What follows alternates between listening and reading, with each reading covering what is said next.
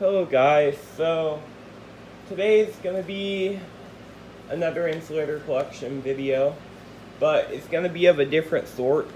I know a lot of insulator collectors hate them, you know. They have a love-hate relationship with them. I'm one of the people that really likes them. So today I'm gonna be showing you my polymer insulators. So the first ones I have to show you are these two 230 kV NGK lock suspensions. These are different than any other 230 kV suspensions I have. They have the Y clevis on the top, but on the bottom, instead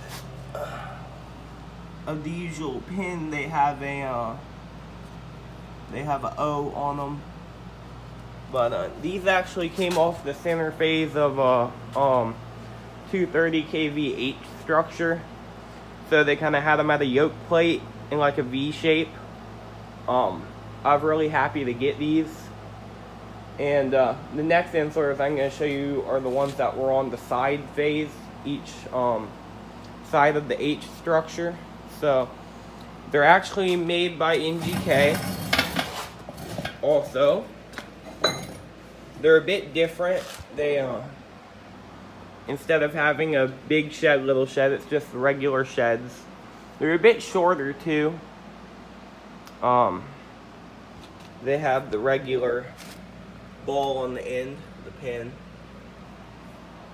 And these actually came off the same exact structure as the other two I just showed you did. Then I have these line posts. I got a ton of different types. They're probably rated for more, but they came off of a 69 kV line. So yeah, I got a few different variations. And then these, they're probably rated for 69 kV, but they came off of a 46 kV line. I got a ton of these a long time ago. They come in this color, and they also come in kind of a wider color. They're made by NGK also. Then I have these made by McLean Power Systems.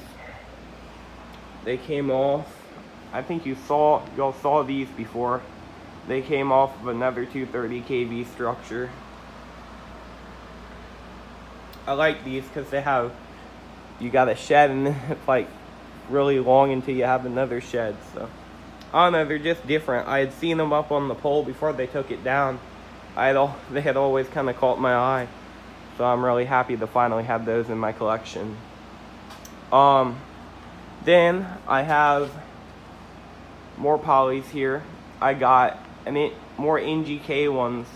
They're almost just like the other ones I've shown you, except they have the ball on the end.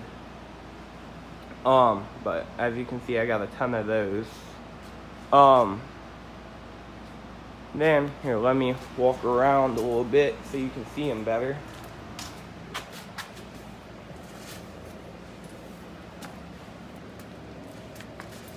Then, I have these made by McLean Power Systems. I always liked McLean Power Systems sheds. They're just a bit different.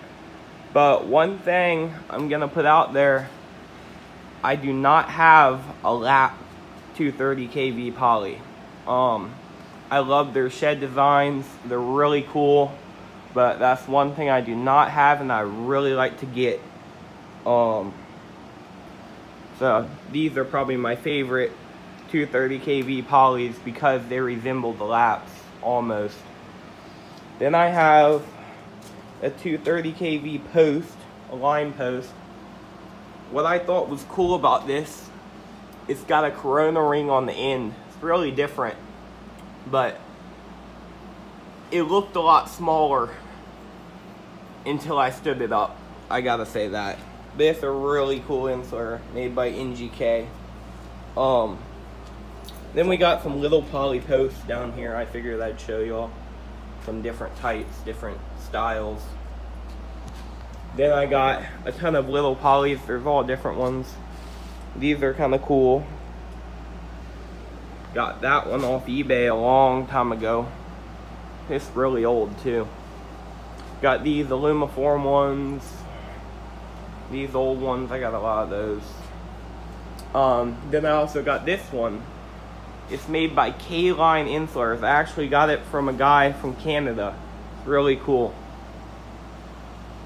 But I think it might be 69 kV or 46. I don't know exactly, but it's either one of those. But then the last, well, one of the last ones I'm going to show you is this one. It's a McLean Power Systems, almost like the other ones I showed you, except it's almost brand new. They used it as a temporary insulator. The rod's a bit bigger, so I think it has more tensile strength. And but yeah, it's pretty cool. The sheds are a bit bigger around too. It's probably my second or third favorite poly I got. Here's a closer look at one of those NGK ones. It's hard to show you these full frame because they're so big. Each of them, they're about 8 feet probably. Then I got some more little ones over there. And last but not least, we got these guys. These are really old. It's not much, well, not really that many of them left. A lot of them have failed and the poly gets old and rotten and nasty. But anyways, I'd like to thank Variac Maniac for suggesting this video. I hope y'all enjoy it. As I said earlier, some insulator collectors are gonna hate this video. You know, a lot of people don't like the polys, but like I said before, I care about all insulators, you know. They're all cool. But anyways, if there's anything you'd like to see more of, shoot me a comment. If you're new, like and subscribe, please. And I'll catch you on the next one.